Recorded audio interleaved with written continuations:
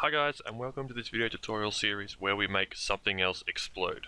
In this series of tutorials we're going to use Blueprint to create a really simple trip mine like you can see here, which has a beam, and when we run across it, it turns red, explodes and kills the player. So I hope you enjoy this series of video tutorials. Alright, so let's start off by just taking a look at the setup of the assets of this tutorial. There are two main things, actually three main things here. We've got the material, the mesh, and also the laser effect. So with the mesh, it's just a really rudimentary static mesh with a socket attached, which I've called a laser socket. If I look at laser socket, I've got X pointing straight up, because when we do the calculations for the trace and the endpoint for the laser effect, easier to do the calculations based on X, so I've just rotated the socket to be facing in that direction.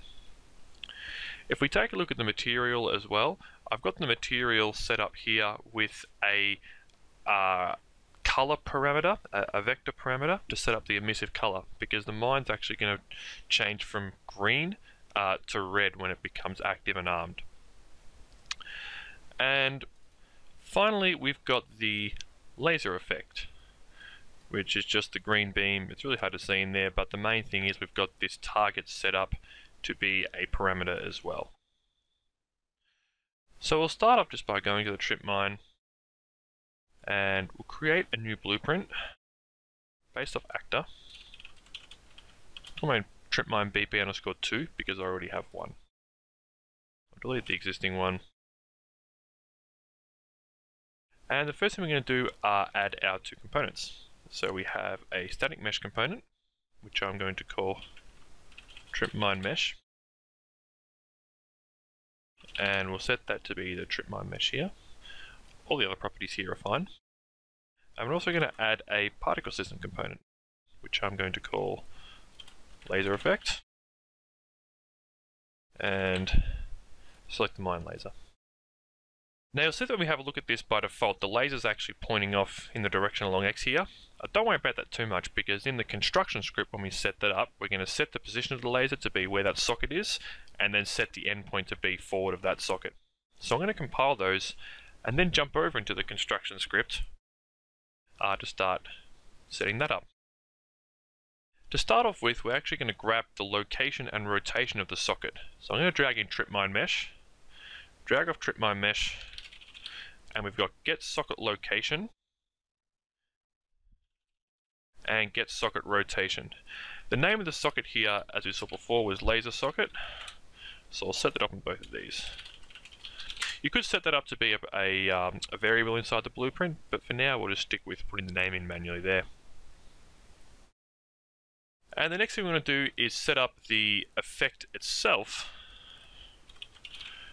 Set the world location to be at the location of the socket. Then we'll compile that.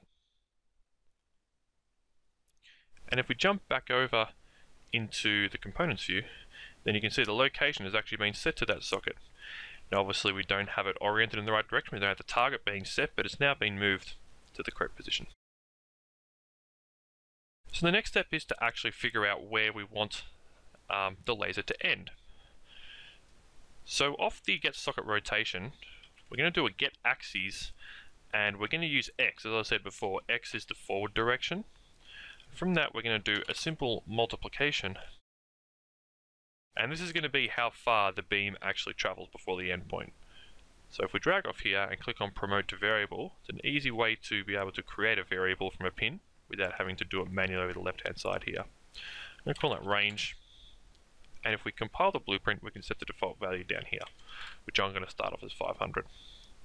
Off the multiplication, we'll just drag in and add vector plus vector, add this get socket location here, and the final thing we're going to drag off is off get laser effect. We're going to do a set vector parameter for that target, and the parameter is going to be the result of this add. The parameter name is called target. And also connect that up to set world location to make sure it gets executed. Now if we compile and jump back into our components view, and the mistake I've made here is actually just not setting up the default value of the range. Go back and set that to 500, click on compile, and you can see now that the laser is being oriented correctly endpoint being 500 up from the socket. And if we go ahead and add this Tripmine into the world, so drag the Tripmine blueprint into the world, and you can see we've got our laser effect right there. And if we were to rotate this around, say 90 degrees, then everything is aiming as it should. And that's all for the first part of this tutorial. Thanks for watching, and I hope you watch the next part. Thanks.